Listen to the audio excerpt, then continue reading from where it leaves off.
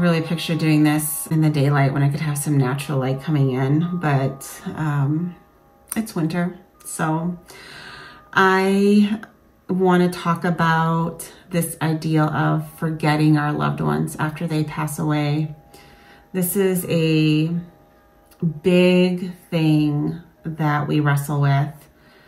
And it's a reason why it's really hard for people to move forward, because every time, even for me personally, when it's been 6 months since I lost my daughter, and if I go too long without thinking about her, or I feel good for too long, or I have just something even big happen that like I have a lot of joy and I don't think of her, then you have this like inward struggle or battle of feeling some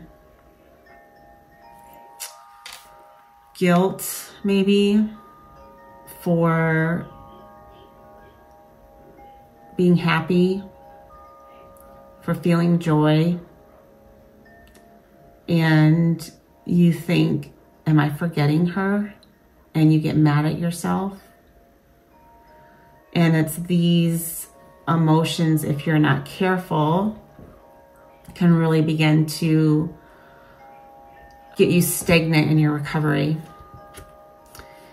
And this morning when I was doing my Bible time and spending time with Jesus, I just heard him really clearly saying, it's okay to move forward. You need to move forward.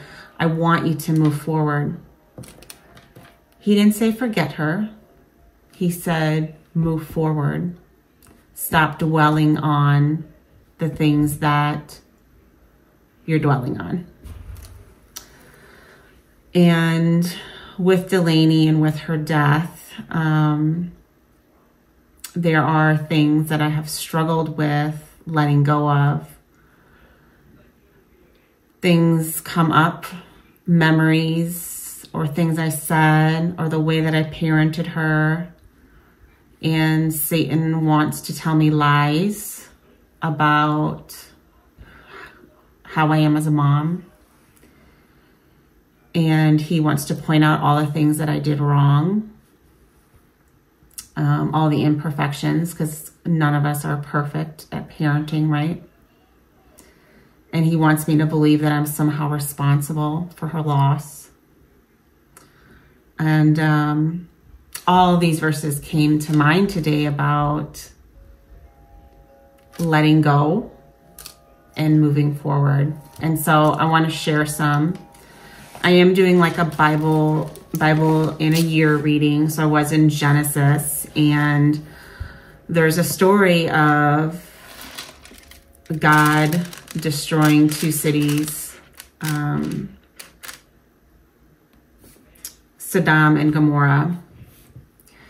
And there was a man named Lot that was God considered righteous enough to save him and his family before he was going to destroy these cities.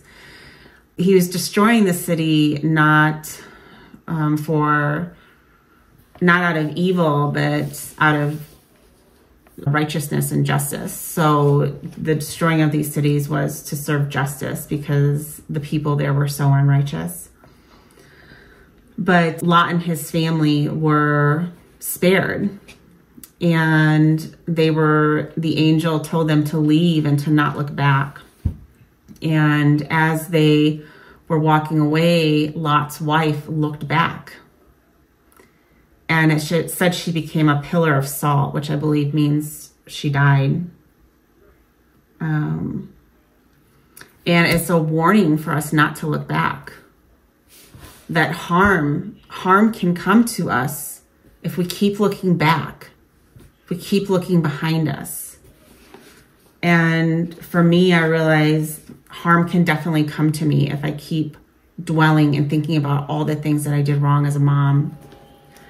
And then this is mentioned again in Luke 17, 32 and 33, it says, remember Lot's wife? Whoever seeks to keep his life will lose it, and whoever loses his wife will preserve it. You know, I have lost my life. Definitely lost my life. But this verse, you know, says that even though I've lost my life as I knew it, that there's still life for me. And then as I'm thinking about more verses about not dwelling on the past, immediately Isaiah 43, 18 and 19 come to mind, which have just been put in front of me so many times in the last week, even before that, but again in the last week. And it says, do not call to mind the former things or ponder things of the past. Behold, I will do something new. Now it will spring forth. Will you not be aware of it? I will even make a roadway in the wilderness, rivers in the desert. And as I'm processing this, it's like by letting go, by not dwelling, we are allowing God to make a path through our life, the wilderness of our life. You think of the recovery process from losing my daughter. You very much feel like you're lost in a forest, or, you know, you imagine being lost and you're just like, you keep going and you think, did I see that tree? And you're going in circles and you're not getting anywhere. That can be very much what things have felt like. Or you think about being in a desert and not being able to find water. That would be another good example of what our lives have felt like the last 6 months. And here God is saying that if we can not dwell on the former things, that we will give him the opportunity to make a path through the wilderness for us and give us water in the desert. And next, God brings to mind Philippians. He's literally bringing these verses to my mind as I'm like thinking through this morning. And these verses just, that's the one when you know you're really hearing from God, when he's sending you scripture. And this verse has been a favorite of mine for years. I love this verse. It is Philippians 3:13 through 14. Brethren, I do not regard myself as having laid hold of it yet, but one thing I do, forgetting what lies behind and reaching forward to what lies ahead, I press on toward the goal for the prize of the upward call of God in Christ Jesus. Forgetting what lies behind, again.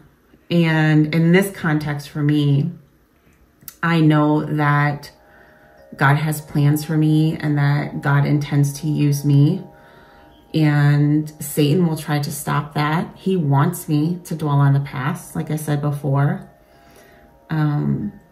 But God plans to use me to further his kingdom, to share his love, to share his goodness, to share his hope.